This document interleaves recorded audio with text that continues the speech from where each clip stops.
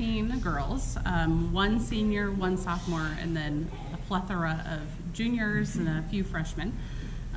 We've been practicing, meeting up since early this summer. We got to go to camp together. Once we were done with camp, we've been going hot and heavy with practices and meetings, getting the spirit posters ready to go up in the commons and on the lockers. Right now, we are getting ready for our first day of school. We've got a first day convo and then booster bash that night. First week of school, though, we're kind of light with activities, and then next week we have our first games, and then we're busy that's all fall. year. That's fall. So then this year, I'm very blessed that Madison Moody is, she got a job here, and so she's able to help coach. The girls are really excited too to have someone who's more recently a cheerleader to give more recent feedback. In the background, Abby's laughing because she calls me old. No.